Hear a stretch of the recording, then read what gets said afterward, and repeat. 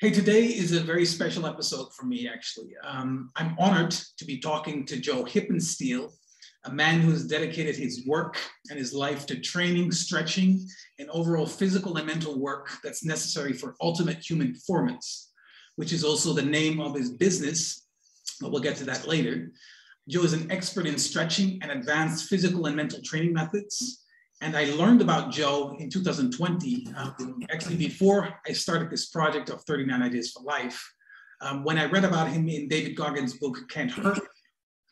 And David Goggins, I think most of the people watching this, they might know of him or have heard of him, but he's a rather extreme person. He's done years of Navy SEAL training, 3 hell weeks, a whole string of ultra marathons and triathlons. And he has, for instance, the world record in pull-ups, I think 4,300 pull-ups in 17 hours. So this guy has been doing so much tension work and so much contraction that in the end, he actually found himself unable to be healed by regular doctors, normal healthcare. Nothing worked for him. He had an enormous knot at the back of his head. And he learned about you, Joe, through the training that he had during the SEALs, in terms of teaching of methods and also stretching methodology that you taught. And he actually called you and asked for help. And I think that this is what he said. You saved his life by through the stretching and what happened. Basically, he was able to recover from all this extreme load that he put on his body. This is just one example. I imagine that I've learned about some of your own examples through healing by means of stretching and also the mind work. But I imagine there are many more examples like this. Perhaps we'll hear more about this throughout our talk. Joe, thanks so much for being here with me today. I'm really looking forward to pick your brain. And I want to start with giving an example of how, because it was last week when I called you and I asked you about this interview. And actually it was at the time, it was on Wednesday when I was rather pushed for time, and I was trying to complete my last post actually about doing an Ironman. And I was working the whole day, and in the meantime, trying to schedule already something for the next post, which was involving you. And I was calling you, and I was not clear on my time. I actually called you 3 times. And not only are you flexible in terms of your physical abilities, because you walk the talk, you do all the stretches that you teach, you also do them yourself, and you're able to do them fully. You're able to do the whole 24 ranges of motion. But also on the phone with a stranger calling from Holland I don't know what time it was for you, but at some time of day, 3 times, and he continued to be very, very flexible and very helpful and supportive. And that was just, I think, a great testimony of not only having this physical relaxation, but also a mental relaxation. And I'd like to continue on that later on in the questions, but I just wanted to address it. Yeah, appreciate it. And thanks again for being here. Thank you, Julius, for having me. I appreciate that you've done your homework. You know what it is we're teaching, what we're doing, and it's a pleasure and an honor to be with your podcast and with your show. Thank you. Joe, the first question, and I'd like to start with this question actually, for me and for the listeners and viewers. Can you share in maybe in a nutshell your path, your personal path, what got you onto the path of stretching and in relation obviously to athletic performance, but also performance as an individual, and what led you to the business that you have now, Ultimate Human Performance? What's your story, basically? Okay, I'll give you a condensed version, obviously. Sure, yeah. As a young athlete growing up, I had many opportunities to participate in sports. My parents were great that way, giving us the opportunity. Having the choice between doing sports or a job after school, we all chose sports. Yeah. So it made for my ability to be able to pursue what I like doing, which is sports. And I was in 3 sports: football, basketball, and track. That led me to a very athletic lifestyle. I was always having fun doing some type of sport or working out. And when I I did fairly well through high school as an average, maybe a little bit above average athlete, but I'm small. I'm 5'8". I was 155 pounds in high school. When I went to college, I went to a smaller school so that I could continue to play football, hopefully, and track and field. Yeah. And I was just too small for basketball, so I tried football. It was pretty rough on me as a small guy because all the bigger guys from high school come to even the smaller colleges, and I was pretty small. I was getting banged around. I separated my shoulder for the second time, and I thought, well, I've got to focus on track and field. And my track coach at the small school, Gettysburg College, didn't want me wasting my time with the other events. I wanted to do the decathlon, the all-around, because I wasn't good enough in any one event. So I thought with all-around skill, maybe I can train hard enough and long enough to out-train some of the bigger guys and hopefully outperform them. So that led me to, I told my parents, I'm going to transfer out to California and train for the Olympics. Yeah. So, kind of a huge pivot point in my life where, you have to take the responsibility of, okay, this is my dream. This is what I want to do. And then you got to go for it. And that's what I did. So I went out to Fresno State and did quite well there. I was the number 7 decathlete when I got there. And within 2.5 years, I was number 1. I made it, and they're a Division I school, so it's the largest schools. And I was able to place All-American, top 8 Americans. And I was the smallest guy ever to do that and the most improved ever in the history of the sport. So I just trained and trained and trained. So that set my path then for training for the Olympics. Yeah. My challenge was still, though, how do I get to a world-class level? I was on a national class level. How do I get to a world-class level to be able to qualify for something as high as the Olympics? And again, the challenge was I'm small, I'm slow, I'm not that strong. So I had to set out on a path that would try and out-train everyone, outsmart everyone else. And that led me to quite a few theories, which we can get into if and when you want to today. But the final theory was what I call my kangaroo theory, where I finally figured out through other theories that I did in training and spending years developing them, I knew I had to have massively powerful legs. So literally I could bound almost like a kangaroo. So I called it kangaroo theory. And that led me to, I had to be massively strong, which led to a lot of injuries. In my career, I had over 100 injuries. Yeah. Never wanted injections, never wanted surgery, even though some of them supposedly required it. I just said, no, I'm going to keep training and figure it out, how to make my shoulder not hurt from all the throwing, and my hips and my knees from all the jumping and all the throwing. So bottom line is I had to balance it with flexibility. And since no one's ever set a standard for flexibility, it was just a free-for-all, try and figure it out. And I finally started noticing that what I call neutral points, where if I would stretch to a certain level, things would stop hurting. Like, even though they told me I had a torn rotator cuff and torn labrum in my right shoulder from shot put, discus, and javelin, the pain was there all the time. And I tried strength, I tried everything. I tried all the different therapies, acupuncture, everything except injections or surgery. And finally, I figured out one day, I found a neutral point by stretching my arm up and back behind me. When I got to the point where I was literally at 120 degrees, my shoulder stopped hurting. Then I realized bicep tendonitis, tightness there was the main thing, not rotator cuff tear or labrum, even though I have damage in the joint. So I found these neutral points, like when they told me I tore my hamstring. I'm stretching, I'm doing massage there, I'm trying to strengthen it, I'm doing all kinds of therapies on it. But at night, it would hurt so bad, I would have to massage the hamstring and stretch it to the point where it just felt like it was opening. So when I get my nose to my knee with my legs straight, it stopped hurting. It was like I pulled the kink out of the muscle here and in my hamstring. And so I started finding these neutral points, which developed then into a standard. Then I found there's 24 ranges of motion. If you can do them, nothing hurts anymore. All the medical labels go away: arthritis, bursitis, tendonitis, bulging disc, migraine, headaches, elbow, tennis elbow, javelin elbow, golfer's elbow, plantar fasciitis, restless leg syndrome. There's 100 of them. It's all tension. And when you do these 24 ranges of motion that we teach at ultimatehumanperformance.com is our website, and it neutralizes virtually all the tension, and these supposed diseases or syndromes just kind of like go away. So that's my condensed answer.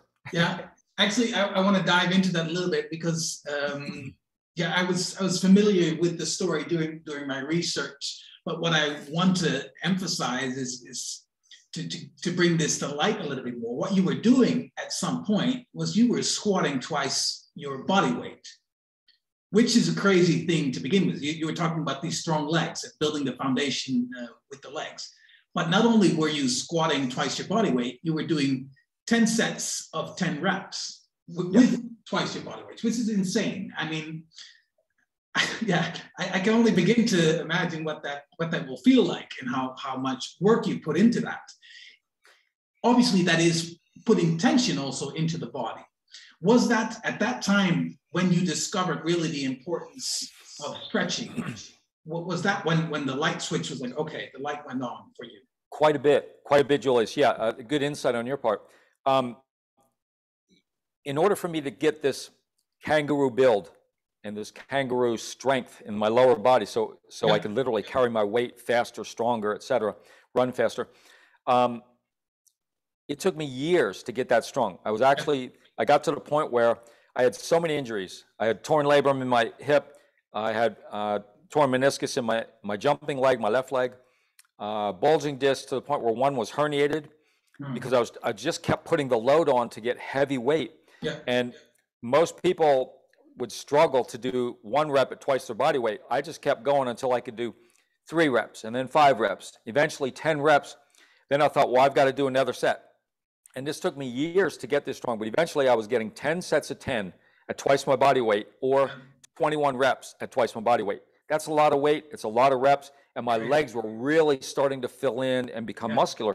Yeah. And that's not how I'm naturally built. I'm naturally fairly thin. Yeah. And so I built this strength, but I realized because of the injuries, like you said, I was building up tension. And eventually I had to learn how to neutralize that tension. And that was through flexibility to a standard.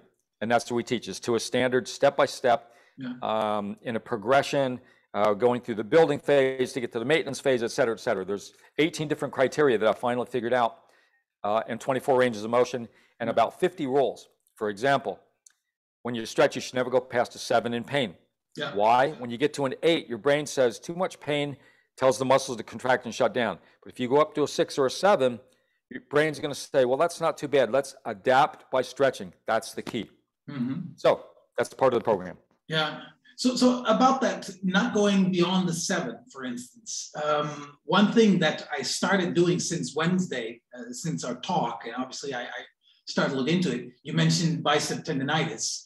I have that on my right side, and I actually have a question about that later, but I started to, since Wednesday, I started on my bed, basically sitting down with, my bed is quite high, and sitting down with both my arms, and already now, in a matter of just a few days, my mobility and just a range of motion in my right shoulder, the left is no issue, but even with my swimming, I get comments on it from my coach, for instance, that this is more fixed, it's not as loose. And now in a few days, it had a huge effect already. So, but then coming back to the 7.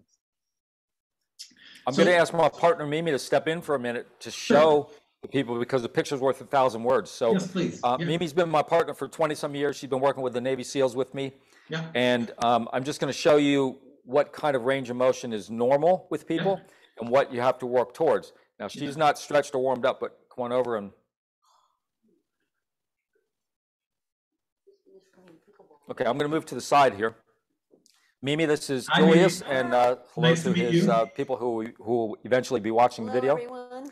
So Mimi was also I would say, a very non-talented runner when I met her doing distance running, and she fell in love with the mile and eventually became masters track and field in her age group, national champion 6 times.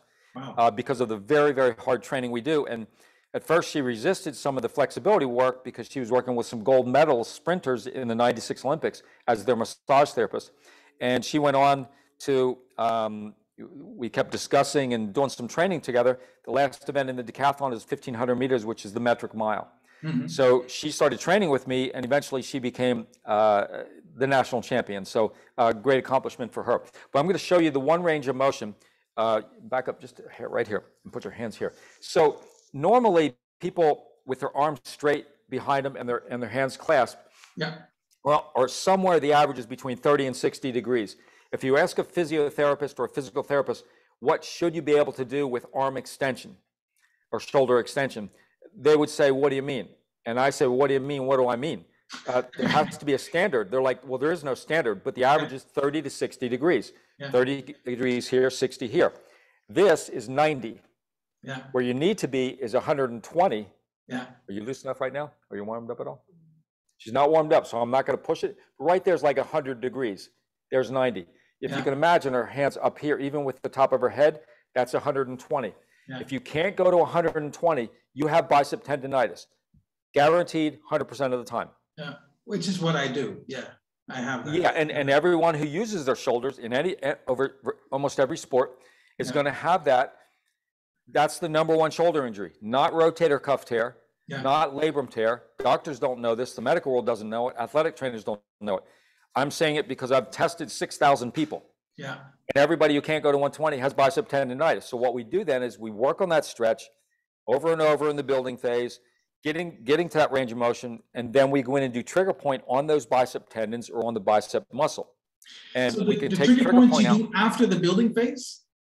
We do trigger points during the building phase when we're building range of motion. It may take a few days, few weeks, may take a few months even.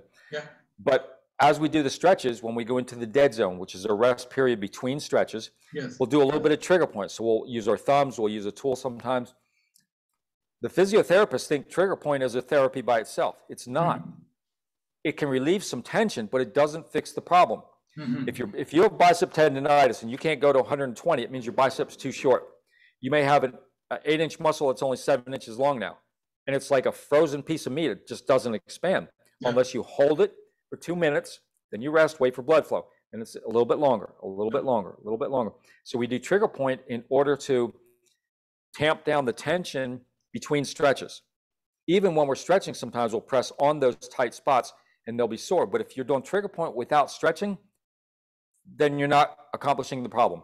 You're only treating symptoms at best. So the point of the trigger point is basically you press either with the thumb or with a tool for it, and you press on those sore points. But you do it after you've been engaged in the stretch. Either during the stretch or after the stretch. And again, that's something that takes a little bit of training to do it right. There's 2 bicep tendons, so we have to get each one. We'll hold for a period of time where we try and go from an 8 in pain down to a 6 in pain. We can go up to an 8 when we do trigger point because it's one spot. You can take a little more, whereas stretching at 7 because you're talking overall multiple joints, multiple muscles. So 7 is our limit for stretching. 8 is our limit for trigger point, but we wait for the brain and the proprioceptors of the client for them to give a chance to relax. A lot of physiotherapists will dig in and try and dig out the kink in the muscle. That's not how it works. If you go to a point where you're limiting it to 7 or 8 and hold it, the brain's going to engage with the client, and eventually it's going to just calm down. Then it goes down to a 6, and we go back to an 8. Calms down to a 6, we go back to an 8. So now we're melting it down. We go into stretch again. All of a sudden, the range of motion goes up higher. That's what we're How does someone who is starting with this and who's not familiar with these feelings and how it should feel, does one know that you're at a 7 or a 6? It's the number one thing they have to learn. When their face starts to go from being calm to where they're starting to show a grimace, then we know they're crossing that borderline. And if they get to an 8 when they're stretching, we have to back them off. And sometimes it takes a few days or a few weeks for people to realize, oh, that's what you mean. Don't push too hard. But a lot of the athletes we work with and Navy SEALs that we work with think, well, if a 7 is good, then 9 must be better. So the more pain, the better. That's not how stretching works. Actually, I had that experience because my bed it's like a box spring bed and it's rather high. And what I did today is I got a yoga block and I put the yoga block and I was sitting on the yoga block with my arms on the bed. So I was getting the pull from the bed, and my body weight obviously, it results in the stress. But it was better. I had the grimace on my. I was like that. So probably I was beyond 7. And after with the block, it was a good experience. But it's really opening it up. I really noticed in just a matter of a few days, and I've been really having this problem for years. And that's what we deal with every day. All the different aches and pains people have in the musculoskeletal system. Almost all of them can disappear. All the labels that doctors put on you, they'll call it aging, or they'll call it a syndrome, or they'll call it a disease. And we can just make those melt away because it's all, the common denominator is tension. Yes. Eliminate the tension, increase range of motion, and you've solved the problem. Yeah. So in simple terms, what you're preaching and what you're also proving through results, and what I've experienced, my own experience now, is that you're curing injuries through stretching, and that you, by trial and error, actually discovered this, and through a scientific approach, you discovered kind of the system with these standards, which were absent in the medical world. That's correct. And you know what? It's interesting. The medical world, the people who are really advanced thinkers, and the physiology world and the athletic trainers, they know there's something missing. Yeah. They know there's a reason. There has to be a reason why all these injuries are occurring, even though they have all these gadgets and all these different techniques and all these things that they're doing. There's something missing. A lot of them know that. Yeah. And when they learn what we're doing, they say, that's it. That's the missing link. And that's what we're providing, is a way to take control, gradually build the body back to the ranges of motion that we all had when we were young, when we were kids. Every kid can do all my ranges, but adults can't. Why? Repetition, lifestyle, overuse. So when we slowly build it back up to a bigger range of motion, people just don't hurt anymore, and it's miraculous. It really is. I think it's a great point that you mentioned that children, because this is not like we're some hyper flexible person that we develop into. Actually, children can do this. They naturally can they have these ranges of motion, but we limit them through, indeed, like you say, repetitive movements and certain kind of habits and trainings and whatnot.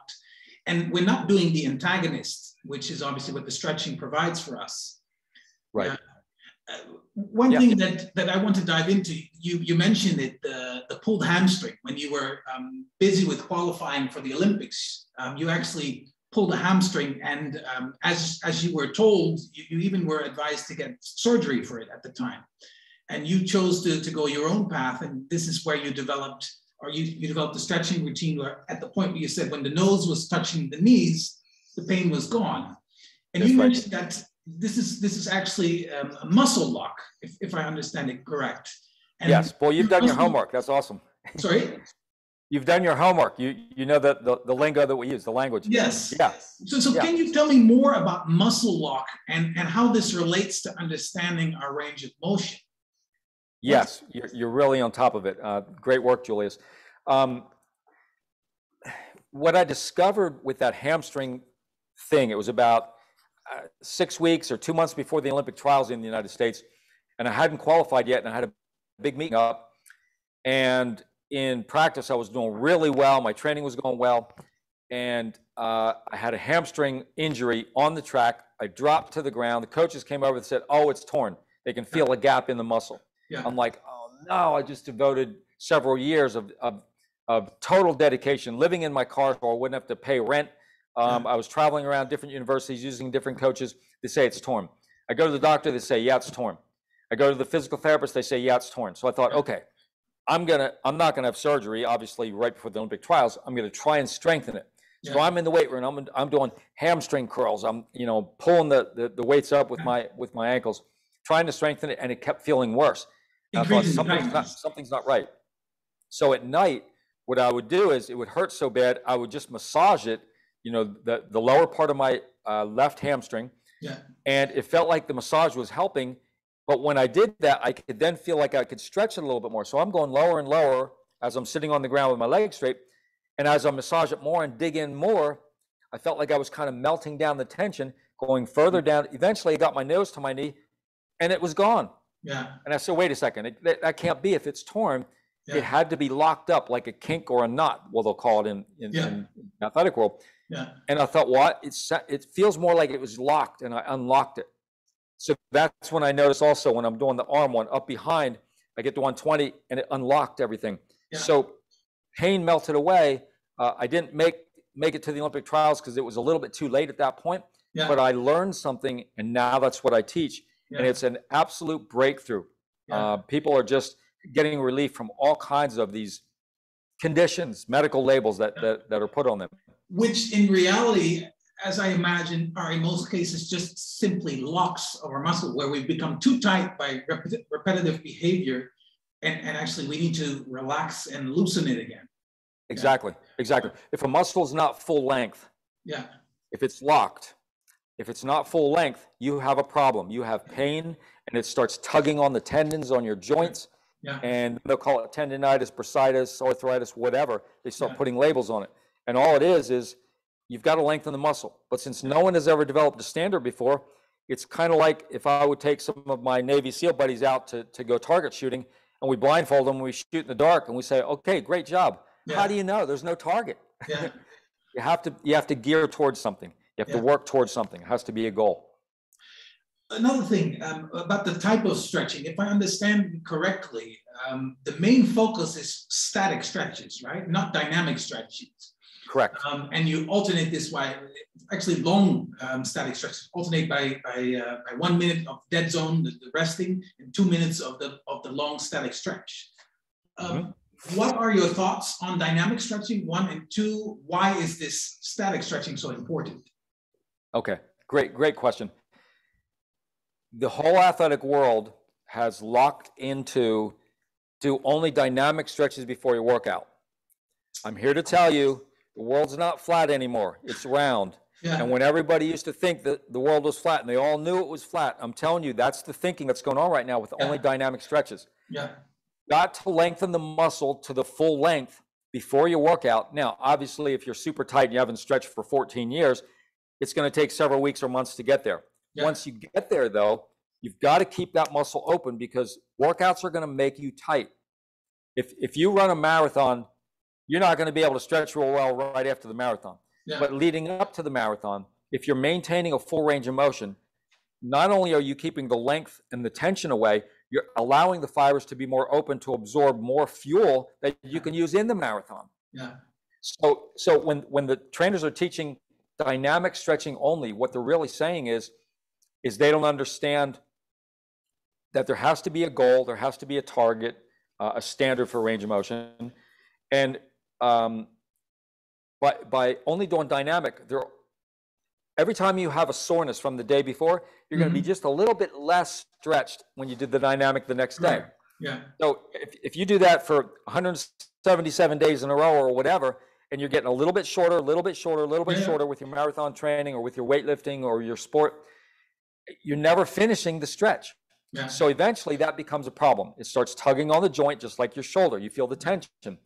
Yes, swimming is good mobility, but mobility is another word they're using in place of flexibility.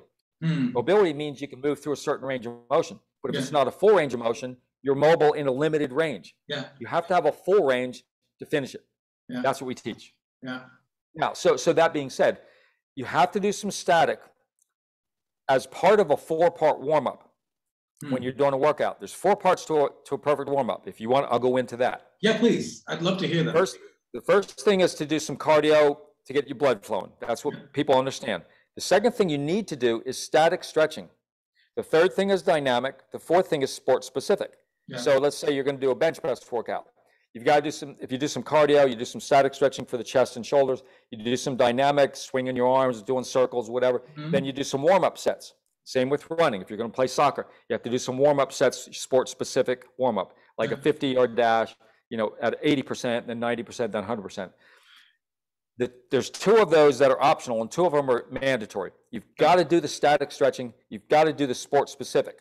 The cardio up front is not mandatory, and the dynamic is not mandatory. You've got to do the static and the sport-specific. I'm very eager to ask a question. I think, and I speak for myself, because I've known intuitively that I need to do more stretching because I do quite a lot of training, and I know I need to do it. And I know also there are more people like me who don't want to do it, or they don't think it's necessary, or they don't believe in it, or they're a little bit lazy, or they just want to focus on doing that exercise that actually supposedly brings them to their goal. What are me and those other people going to notice when we start doing those 4 points, when we start implementing that? That's a fantastic question. You're so right on the money. The reason people don't do the stretching is because they don't know what to do. There's 100 opinions out there of how to stretch. Even yoga, which has been around for thousands of years. but they still don't have it right yet.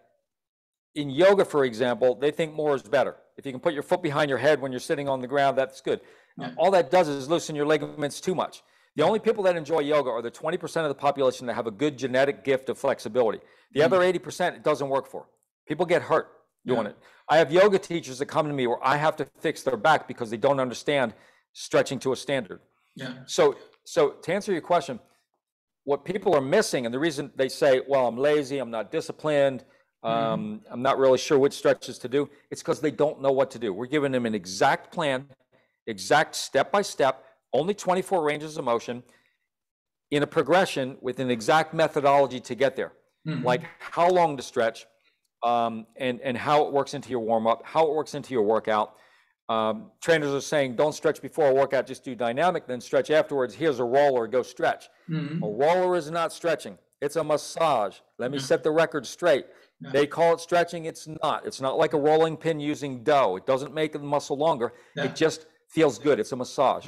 So learning these rules is what we're teaching, and that's why we're having such a high rate of success, because we've got it down. We've got the formula down to all the details. But then what changes in my performance or in my results when I start to implement this? How do I notice the difference when I start to invest the time? Okay. That's also an issue. Yeah. You're going to immediately, if you spend time, we say that you're going to invest time in the building phase to get to the maintenance phase. Yeah. The building phase, you're going to put in somewhere between 1 and 100 hours. Yeah. There's no way to avoid it. For some people who have more natural flexibility, it may be 10 hours of doing these ranges, and then everything's open like when they're a kid. It may take 50 hours. It may take 100 hours. For some of the people who are really locked up, some of the Navy SEALs who are overtrained, some of the athletes, it may take more than 100 hours. That means if you do 2 hours a day, it's going to take you, 50 days? So that's 2 months. Yeah. If that's what it takes, that's what you have to do. It's more important than cardio. It's more important than continuing your workout. And you're going to feel a difference. Not only will you be pain-free, you'll feel like you can put more effort into it because you're not worried. And I'll give you an example. A guy goes in and does bench press, and every time he does it, his shoulder hurts. When you get rid of that pain, instead of thinking, what can my shoulder take? You're thinking now, it feels great. I'm really going for it. I'm really going to push. Along with, the more the fibers are open, the more fuel you can store. So you're going to do more reps. Now you're improving your strength. We have people that say, well, supposedly stretching inactivates muscle fiber. It doesn't. Here's the key. It's unlocking locked muscle fiber. Then the second part of the stretch is waiting for a minute for blood flow. We call it the dead zone or the rest zone, so that you can refuel the muscle. It brings in calcium, magnesium, which helps contraction and release of the muscle. Now it's starting to function. Instead of being locked here, not opening, now it's starting to slide. All these little sarcomere sections are starting to open. Now you have a full-length muscle, more fuel, less pain, and you're off to the races. Yeah. Thanks a lot for mentioning that. I think it's indeed the fuel, and also we unlock these parts that we are normally not tapping into because they're just locked and tight. And we can utilize the strength and the benefits and the mass of it in our performance. Yes. When I'm in a difficult stretch or in a pain stretch close to this, like 7 or 8, I often forget to breathe, or actually also I lock up my body and my breathing because of it, because of the tension that I feel. Can you elaborate on how to breathe during stretching and why breathing is important? Yeah, stretching is a way to release tension physically. But you can't remain hyper and talk with your friend or be on the telephone and trying to stretch out the muscle. You've got to calm down. And this is where the mental aspects come in. I also, sorry, I dropped my microphone. I also teach meditation, relaxation techniques, as well as hypnotherapy. So we really get into the power of the mind and learning how to relax. When you learn how to relax, you're slowing down brainwave frequencies on an EEG reading from 20-some cycles per second down to below 10 if you're doing a meditation or a relaxation. When you do that, you're able to control your immune system because you're not overtaxing it by being hyper and being, for 16 hours a day, we're awake and we have our pedal to the metal in the car, we're going full speed. When you calm down, your metabolism slows down, your immune system will boost and do what it normally does. Blood will flow, white blood cells will go everywhere in the body that needs to repair. And by calming down, your muscles will release tension easier. So we tell people to get into a normal breathing rhythm that they feel comfortable with, or slow it down, take deeper breaths, slow it down, more oxygen to the muscles so that they can get the fuel that they need, and the blood flow that they need. So it's something we teach at our seminars, and also in our on our one-on-one sessions where we do Zoom sessions with clients. And I literally have some clients that we've tried to do hypnotherapy and they're just too hyper. So we get into the stretching and the relaxation and the breathing. And before you know it, they're learning to control their metabolism, learning to control this, get them out of that hyper state. Yeah, because we're always in the push and state instead of we talked about this before we started, instead of just allowing things to happen and relaxing into it. Yeah, 16 hours a day, we're hyper, most people. And it's only at night when you finally start to calm down, then you have to get up 8 hours later and be hyper again for 16 hours. So we teach the meditation, we teach the relaxation so that people can learn to control their metabolism. And even when people start to feel sick and people say, well, I'm getting sick. And I say, whoa, stop. You're not getting sick. A sickness is trying to get you and you're allowing it if you stay hyper. If you calm down, your immune system will kick it out, literally. Very good point. Yeah. So we get into a lot more depth, especially with COVID now. All COVID is a flu. It's a very strong flu, but it's a flu nonetheless. And we teach people how literally to calm down, let the immune system boost, and kick out all the symptoms, and your body goes right back to normal. We've done it. I want to get into the tension, also the mental tension in a little bit, but I have some more stretching related questions. But this is very interesting what you're saying. Sure. Yeah. How important is during the stretching routine that we also stretch the antagonists and of what we just stretched? Is that an important part? Are you talking the antagonistic muscles? In other words, if you're stretching the hamstrings, do we have to stretch the quads? For instance. There's some interesting theories out there and techniques out there that I disagree with. And for example, they say if you're stretching your hamstrings that you should be contracting your quads. I totally disagree with that. When you're stretching, period. That's it. You don't do work in the body. You need to allow the muscles to relax. You have to use the mind to feel it. And the reason we stretch for 2 minutes, when we go up to a 7 in pain, we stretch for 2 minutes, is to allow the brain time to interact with muscles. If you do a 10-second stretch or a 30-second stretch, you're just starting the process, stop and move on to something else. We go for 2 minutes, which is a long time. If no one's ever stretched for 2 minutes before, try it. Try and hold a position for 2 minutes and see what happens. Your muscles actually start to relax. Then we take a rest, we get some blood in there, and you'll actually feel kind of like coming out of that stretch. We call it the dead zone. And it's kind of a moany, groany type feeling. But a minute later, blood has filled in all those little gaps. Now you can stretch a little bit further, a little bit more. That's how we work on building our range of motion. If we need to do trigger point, we teach how to do trigger point, or to go to a trained instructor of ours that can do trigger point to help release it faster. It'll take you half the time if you go to one of our trained instructors. So no, you don't have to stretch the antagonist. You only need to stretch what you need for that workout. For example, if you're doing an upper body workout with weights, you don't need to stretch your lower body. If you're doing running for a long distance run, you don't have to stretch your upper body. Although if you loosen up your shoulders because of the motion, it's going to help. But for instance, with regard to the back, if you do back bends, then there is an importance to compensate it with the other side, right? Yes, but that depends on, you have to understand the anatomy and how it works. The reason people have back problems most of the time is not because their back is overly tight, it's because their hip flexors are too tight. Now, how does that work and what does that mean? If you look at someone from the side and you look at their hips, if their quads are tight and hip flexors are tight, they're going to have what's called anterior pelvic tilt. Here's the arch in the back. When the hips rock forward, because the hip flexors are tight, you have a natural arch in the back. When you get the hips and the hip flexors to release and come up straight, now you don't have as much arch. So some people have a tight back, but a lot of it is because they have tight hip flexors on the front. Does that make sense? From all the sitting. We sit way too much. We sit when we drive, we sit at our computer, we sit at our desk, we sit when we eat. Humans sit too much. and we end up rocking our hips forward, and we get what's called anterior pelvic tilt. Now, physiotherapists know what that term means, anterior pelvic tilt, but they don't know what to do for it. Mm-hmm. They kind of have a half stretch where they use one leg behind you, leaning against the wall, and then they tell you to flex your glute to push the hips forward. Not enough, not even close to enough.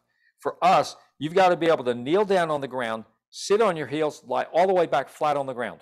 I tried that. If you can't do that, yeah. if you can't do that, you will have a back problem if you don't already. Yeah. So yes, you have to loosen up the hip flexors to neutralize the hips, but you also have to loosen up the back where you're holding too much arch. Yeah. So again, we could go into it for an hour and give demos, but yeah, I had to use some pillows for that one. Yeah, but that's okay. We want you to modify the stretch so you don't go past the 7 in pain. Yeah. We don't expect everyone to lie back on their back. It's very seldom done until you're trained to do it. But if you lean back on the couch and that gets too easy, then you can lean back a little further onto 5 pillows, and then 4 pillows, then 3. Eventually you get to the ground, all the tension comes out of your low back because you've neutralized the hips and not rocked forward and locked anymore. Yeah, it's very interesting stuff. Very interesting stuff. As I mentioned, Joe, I'm currently training for an Ironman race, and obviously strength and endurance are very important. They're critical for this.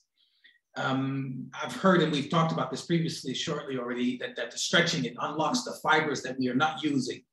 And they're locked in the tightness of our muscles. How important is stretching for strength gain and for endurance gain? Is there a relation? Absolutely. Again, if you don't have full range, you're limited in how much fuel that you can store in the muscles for energy. And you're also limited in when you do the marathon and you're taking a lot of short steps, meaning you're running 60, 70 or more miles a week to get prepared for it. You're training your muscles to be short. If they're short, they're not going to store as much fuel. They're not going to be free to move. If they're not free to move, every step is going to be antagonistically fighting. Yeah. If you can't pull your legs back because your hip flexors in the front are tight, now you're having to work twice as hard with your hamstrings and glutes to pull your leg back because you have tight tension in the front. Yeah. So, and if your hamstrings and your glutes are loose, you can't open up your stride more because you have resistance in the back. Yeah. So your hip flexors, you can't get the full stride length that you need to open up if you're training yourself to be short with these short marathon steps. So is it important? It's absolutely essential. Yeah. And what I imagine that will do is that once we have this increased flexibility and this increased range of motion, also and more availability of fibers for the performance, I imagine that actually it will be easier to do the same thing that we were doing before because we're using more. Is that correct? Absolutely. Yeah. Absolutely. Right on the target. Yes. Yeah, I have to really look at. I'm actually discussing the training schedule for the coming period, so I need to really implement this much more thoroughly than I was doing until now. But you've been a great inspiration so far, so thanks for that. Another question: the number one ailment is tightness, as you've also said on your website, and this is tightness in our muscles, in our tendons, our ligaments. And I imagine that I'd like to add one. It's also the tightness in our thinking. You talk a lot about symptoms such as migraine, restless leg syndrome, and the like. What are your thoughts on the relation between our possible tightness in our thinking and the manifestation of tightness in the body? And what can we do to alleviate this? You have some thoughts on this? I'm sure you do. Yeah, sure. You know, the mental parts of things, if you control the mind, you control the body. Yeah. If you're limited in your thinking, and let's say that you're training for a marathon, and like you are, and in the swimming portion of it, your shoulder is tight. Well, the doctor tells you it might be arthritis because you're now 39 years old, and they tell you it might be bursitis in the joint, and so they're doing these e-stim, they're doing ultrasound, they're doing a bunch of different therapies on it. If you're locked into what the doctor's limits are, then you're not able to expand your physical capabilities because you're locked in mentally. So if you go out and do your 10-mile run in 3 weeks before your marathon, and you feel like, well, yeah, my hip hurts, my shoulders hurt, but I'm going to just power through it. Now you're limiting your improvement because of your mental limitations. So it's really a matter of being able to expand your knowledge, expanding your intuition. We talked a little bit about intuition. Yeah. It's important to understand. I have so many athletes that come to me and they say, well, I've been to 6 doctors, I've been to physiotherapists, I've been to acupuncture, I've been to chiropractors, all this stuff. And I say, what does it actually feel like? They go, well, it feels like it's tight. Bingo, right there's the problem. Yeah. Your intuition is better than the medical knowledge out there, because they don't understand. What we're teaching is we're teaching advanced training. Stretching is just the foundation. If you don't have the foundation, you're limited in your ultimate performance always. So again, you're right on target with understanding that. Expand your mind, understand that there's more to learn, and it's going to lead you to a bigger performance, because you're going to free up some of these things that have locked you in. Yeah, yeah. And now we're talking about it in the realm of sports, but what about people with tension in their thinking, in the way that how they perceive reality or how they perceive their options, you know? Do you also have experience that results in physical manifestation of that tightness? Maybe it's not related to physical exercise at all, but just by means of the thinking. That's also what I was pointing at with the question. Right. Let's say, for example, someone is 60 years old. Yeah. And they know that their mother had a certain disease. They're kind of waiting around thinking, when are they going to get this disease? That's a limitation. Yeah. Instead of working towards better health, they're trying to avoid the disease, which is always on their mind. Yeah, by that they focus on it. Right. And so if their hands start to hurt and get tired and tight, they think they have arthritis. The doctor confirms it, because the doctors don't know what else to call it. If your hands hurt, they'll call it carpal tunnel or arthritis. So they're noticing every day that their hands are sore. Yeah. If their hands are sore, and yet all they need to do literally is start stretching the fingers, and their arthritis goes away, which wasn't ever there in the first place. Yeah. So again, it's a matter of learning to unleash the physical tension by learning to unleash the mental limitations. Yeah. Does that help understand? Yeah, it does. And I imagine, I mean, this is kind of a chicken and egg situation, because what I would imagine is that the more we are able to relax, also in our thinking, in our perceptions of what's happening around us, the more we're able to see things for what they are, instead of what we want them to mean, or how we interpret things. So it's a bit, we need to be relaxed in order to do that. Otherwise we remain tense. Yes, and when we do the meditation, we do the calming of the body, allowing the metabolism to slow down, allowing the body to work more efficiently. Learning to relax is an art. Yeah. And it's also a science. And you need, when people are, I know a lot of people who listen to a 15-minute tape and think that they're doing a great job of meditating. Well, sometimes their mind never stops. They're always thinking about, oh, well, I got to finish this meditation so I can make these phone calls, and I have to do this errand, and I have to do this and that. They're not really allowing the body to calm down. They're not allowing their mind to calm down. Do you know the #1 sleep problem? And I'm going to tell you a little secret here that the medical world and the athletic world don't know yet. It's not a chemical imbalance in the brain. And it's not, the medical world is doing, in the United States alone, they're doing $42 billion a year in research and in treatments for migraine headaches.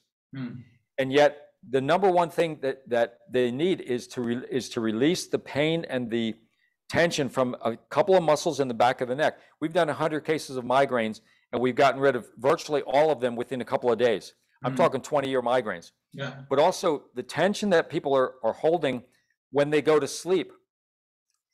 The #1 reason people can't sleep is because they're stuck in the left brain. Yeah. Now, what does that mean? They're stuck in their analytical. Yeah. They're worried about things. They're worried about divorce and money and kids and their to-do list and all the things they have to do, their errands. And they keep thinking about it, and they say, well, I don't know how to escape that. Yeah. The way that you do it is you have to go into the right brain, which is your imaginative, more your artistic.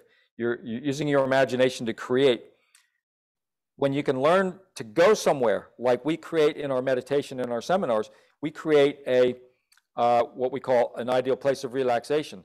where you can go to your island, you can go to your mountain cabin and go there, and you can be there so that you're using your imagination. Then you can start focusing on healing your body and on your goals and manifesting new realities. So instead of being stuck in the left brain and not being able to sleep and saying, well, I don't know how, then you do a sleep study, and then they give you drugs, and they have all these remedies, except number one problem is you have decided to think. When you decide to worry, when you decide to think about your money situation and your problems and your to-do list and your high ambition goals, then you're not allowing yourself to calm down, go into the right brain, and be at your cabin, be at on your beach, alone, just relaxing in the sun. So it's a matter of learning how to escape the left brain to go into the right brain. We'll go into more in that in my upcoming book and additional seminars that we do. Yeah, it's amazing. I hope that in London we get to touch on this as well. Absolutely. Yeah. We're going to be coming to London. Sorry? We're going to be coming to London, it looks like May 20th. Yes, as long as the travel restrictions are not restricting us, it looks like May 20th will be our seminar finally in London. We've had to put it off because of the COVID. But we've got a seminar coming up. Right? 3 days. For a 3-day seminar. And then for people who want to get certified and teach what we do and help other people, that will continue for 4 more days. So it goes from May 20th to the 26th, I believe. We're having one in San Diego in March 18th to the 24th. Yeah. So for anyone we're on ultimatehumanperformance.com is our website. I'll be making sure to put the link to the website under all the content, definitely. Thank you. Yes. You studied, actually, we're talking about this. You studied the power of the mind, and you're also a master hypnotist. And as far as I'm aware, we attribute great importance to the power of visualization, right? This is a very important part of what you're teaching and also part of your practice. Absolutely. We've talked about this already, about going to this imagined place, and by that being able to leave your tension behind in this physical body and find the relaxation through our mind. Can you tell me more on your work with hypnosis and also the focus of the mind, especially with regard to visualization? Because I would, very curious about this. Yeah, if we're not creating new habits, we're living old ones. I want that to sink in. If we're constantly creating new habits, creating positive habit development, PhD, you get PhD in your thinking, right? Positive habit development, otherwise you're living old ones. I'll give you an example how it applies in a sport. If you're a golfer and you're young and you make it to the big time and you're in a big tournament and you happen to be hitting really well because you're really focused, you're really hungry, and then you realize you're on the 15th hole, there's only 3 holes left and you're winning. And you start thinking, what if I miss this shot? What if I get distracted? What if I hit it in the pond, in the water? If you're not focusing and visualizing on, I'm going to hit it right down the middle. I'm going to sink this putt. Nothing else matters. I'm going to zone in and I'm going to find that exact perfect swing. Otherwise, you're thinking, what if I hit it in the water? What if I hit it out in the out of bounds? You have to use the visualization that you create by creating habits, by meditating and visualizing winning the tournament, not hoping to get there. And once you get there, it's like, okay, well, I'm here, but I didn't really focus on what I'm going to do when I get here. So I hope I don't screw up. You can't constantly say, I hope I don't screw up. I hope I don't miss the putt. I hope I don't hit it in the water. You've got to think, I'm going to nail it. I'm going to nail it.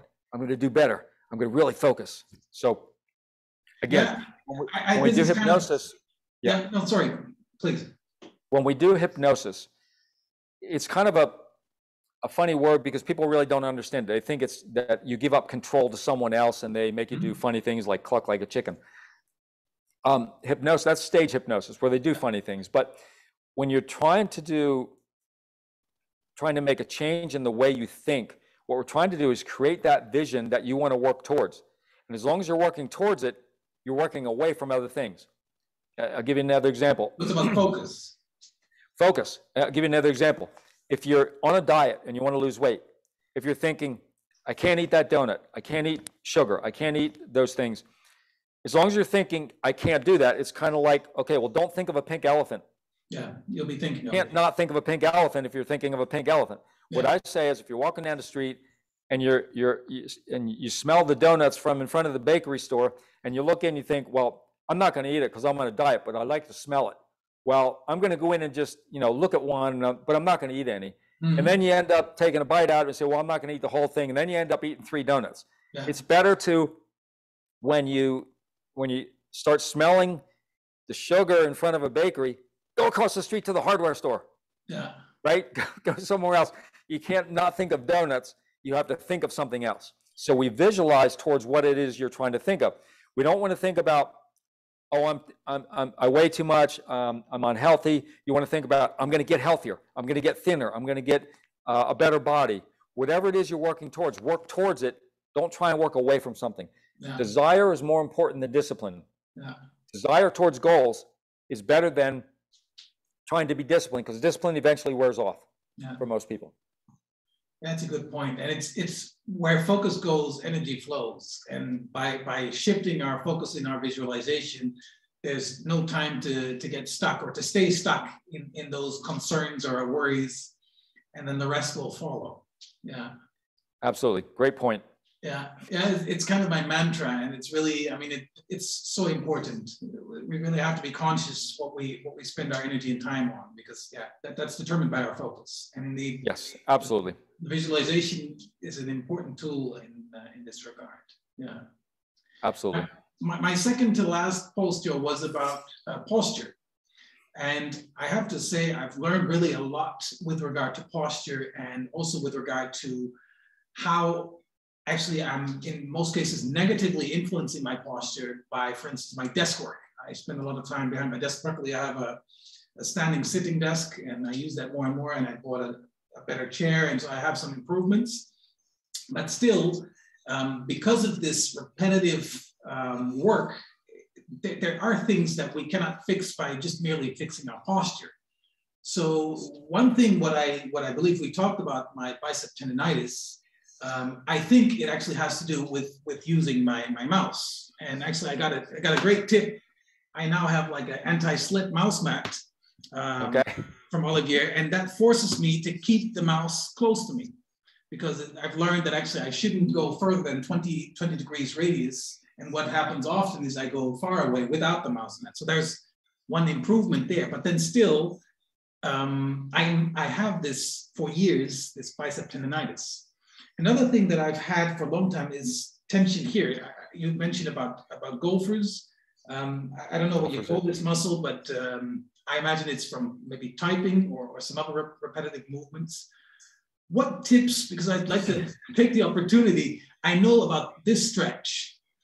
Is there something else that I can do for the shoulder that really benefits it? And that other people can, because I'm not the only one who has this problem, who's sitting or spending a lot of time behind the desk. Yeah. There's multiple answers to the question because it's a multi-pronged question. Yeah. So posture, if you can do all of our ranges of motion, your posture will be neutral and it will be perfect. If you try and create posture, like some techniques out there, it's all about holding your certain muscles tight so that you have a good posture. Yeah. That creates problems a lot of times, because we don't want to focus on flexing muscles. We want to focus on relaxing the ones that are too tight. That's Alexander therapy. I don't know if you're familiar with it. It's really about Alexander therapy. This is really about relaxing and coming back to the natural state. Right. And there has to be the mental parts of the relaxation. There has to be the physical parts where you have a standard for range of motion. So to answer your question, when you're, I'll do a quick demo using the chair that I have. So I'm going to tilt the camera a little bit, because this is a really important point that you're making. I'm going to move my chair to the side here. Mm-hmm. When people are sitting in front of a desk, I'm going to tilt this down so you can see my hips. Yes. Okay. So when the concept is, your hips are a box of bone that sits on a ball and socket joint. Yeah. Okay. Your hips can rotate forward, like when we're sitting, or it can rotate back or up where it's neutral. Yeah. Because we sit a lot, we create tight hip flexors, that if we don't elongate those hip flexors, we're going to end up in anterior pelvic tilt. Yeah. And then we end up arching our back all day long just to compensate. Yeah. Okay. So the key is not necessarily just to stretch your back over and over and over every day. It's to get these to release so your hips can come back here and be neutral. Now your posture is neutral and your structure is supporting itself. Yeah. When we sit a lot, I'll show you on the chair here, if you can see that in the camera. Yeah. Yeah. When I tell people, go ahead and sit in your chair, and I want you to just be relaxed and let's talk. So they sit and they're very relaxed and there's no muscles being flexed. I say, now sit up and type me an email. Here's what they do. They roll their hips forward and they arch their back. Can you see that? Yeah. And then they do this. And they do that for 6 or 8 hours a day. And I say, now sit back and relax again. And their hips come back and they take the tension off their hips, hip flexors, and their back. I say, now sit up and type me an email again. So they do this. You see that? Yeah. That's what creates tight hip flexors and back. Here's what you should do. When I say sit up and type me an email, you should pull the chair up like this, and now type relaxed instead of leaning up to type. Yeah. We're relaxed to type. And if you pull up the chair enough, your arms are going to be in a natural hanging state as opposed to holding them up all the time, Correct. which tightens this. Yeah. Now, you also mentioned on your left arm, this muscle hurts. This is your brachioradialis. Whenever you work your biceps, you're working the brachioradialis also because it's a pulling muscle. Yeah. So when you do this, the arm up and behind, this one, to open up your biceps, you're also going to open up the forearm, the tennis elbow or the golfer's elbow. Yeah. Does that help? Yeah, a lot. And actually, both of them have been with me for a long time, or the tension. Yep. So basically, the arms back is going to do good for both of them. Absolutely, it will. Yeah. It opens up the whole pulling muscle chain. Yeah. So it's not just the biceps that open, but your brachioradialis attaches just above the elbow. So whenever you're pulling, and if you pull your sleeve up and do a pulling motion, you'll notice the bicep is flexed and the brachioradialis. And this one also. Even when you grab the dumbbell. Way to open it is doing this one behind up on a chair first, and add some pillows on your couch and your bed or whatever, your countertop, so that you can get to that stretch. And you have to be in a position where you can relax for 2 minutes to allow the muscle to stretch. Yeah. And you do it over and over and over again. But that's what we teach in our videos and our seminars, etc. Yeah. I wanted to touch upon the upcoming book. Thanks a lot, by the way, Joe, for all that you've shared so far. Of course. I'm really curious to read this book. So maybe you want to just share a little bit for the people what they can expect, and also what I can expect, because I'll definitely be ordering it as soon as it comes out. Okay. What can we expect, and when can we expect the book to be published? We've talked about the previously, but I think this is interesting for everyone. Yeah, I'm hoping in the next few months we can finish it up. We're in the almost final stages of it now. We still haven't picked the title yet, but it will refer to ultimatehumanperformance.com as our business. Yeah. But one of the titles we're considering is Miraculous, because we've done thousands of cases that have proved to be miraculous. And the tagline will be the art, science, and Zen of ultimate human performance. So it involves a lot of the different parts of performance, stretching being a major factor and a major key to it, because that's the foundation of all movement. So in every sport that you're in, for every activity, whether you're sitting knitting at home, that's your main activity, you have to keep the hands and the carpal tunnel away. You have to keep certain flexibility in your fingers, in your wrists, through the rest of your body, and that's what we're teaching. So we don't know the final title yet, but it will be on my website, ultimatehumanperformance.com, and hopefully Amazon and a few other published areas make it available. And so there's also going to be, you mentioned Zen as part of the subtitle, so there's going to be a part also that goes into the mental element of it, not only physical. Yeah, and again, it's the art, the science, and the Zen of ultimate human performance. The art is knowing how to move and how to combine, the different positions to make it specific for your sport or whatever. That's the art. The science is the actual holding for 2 minutes, resting for 1 minute, doing an exact progression. For example, a physical therapist may have, when they have a low back issue client, then they'll do what's called a sit and reach test. Basically, you sit, you reach for your toes. Yeah. That's their lumbar flexion test. We have 4 levels of lumbar flexion. It has to be step by step. That's the science part of it. The Zen part is being able to learn how, as you touched on quite a bit today, learn how to let go, how to relax, how to become one with your body so that you can maximize your performance. For example, if you give yourself only a half hour to stretch in the morning and you're reading your to-do list and you're trying to make some emails at the same time, you're still working. You're not relaxing. You're not stretching. But yet if you engage as you're sitting, leaning forward, you're engaging, thinking about what does my low back feel like? It's starting to release. I feel the tension. It's starting to release. I'm going further. I'm leaning further and further. Your muscles, now you're engaged. Now you're at one with your body, allowing it to do your vision, and that is elongate the muscles, reach a better range of motion.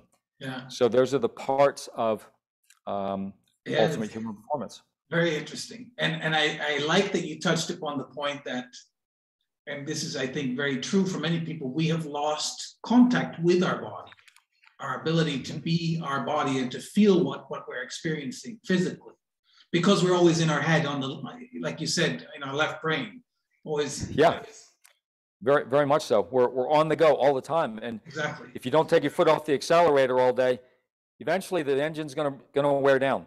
Yeah. And so you've got to be able to reconnect with nature, reconnect with calm and center, so that you can focus on better health. Yeah, amazing.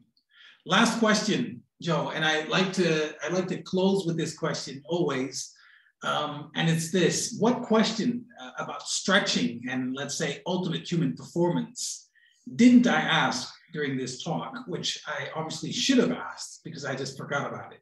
Is there an angle that you think, oh, this is important to address? Yeah, and this goes into where the book is going to cover a lot, is in human performance, and that doesn't just mean athletics. Mm-hmm. It means in everyday life. And whether you're 80 years old and you have arthritis and you want to get rid of it and you want to live longer and be healthy, the missing link is flexibility to a standard, not just stretching, not just going to a yoga class, flexibility to a standard with a plan. Yeah. And that's what we're trying to provide is, look, everybody can do this. Everybody hurts. When marketing people ask me, what area am I going to focus on? Am I going to focus on shoulders or migraine headaches or whatever? I said, no, everybody hurts. Well, but you talk about migraines, you talk about shoulders. We can also fix plantar fasciitis or restless leg syndrome, which the medical world is still up in the air about. They don't even know if it's for real or not. We know that the muscles are locked, the blood's not flowing. You got to keep moving in the middle of the night so that you get some blood flow in there. So the missing link in the medical world and athletic world is flexibility to a standard. When people finally realize that, their aches and pains are going to go away. Yeah. So, and they're back at the fountain of youth, 17 years old. Yeah. Exactly. The fountain of youth. It's 60% being able to move to the ranges of motion you were when you were young. 20% nutrition, 20% learning to control your metabolism through the mental processes of meditation, deep breathing, etc. Yeah. So fountain of youth is very real. People just have to learn how to access it. Joe, I want to thank you. It's been amazing. And I again learned a lot. I will continue to do so. I'll study your material. And I look forward to seeing you in London and to do more together. Yeah, it's been amazing. Fantastic. You are a #1 interviewer. You really have a great ability to focus on the core issues of the subject that you're on. And I really appreciate it. This is a great opportunity for me to get the word out, and you've done a great job. So thank you. Thank you for making the time, and I appreciate the feedback. I'll continue to do more of this. My pleasure, and my best to all of your listeners and your watchers. Thank you. Be in touch. Have a great weekend. Thank you. You too. Bye, Joe.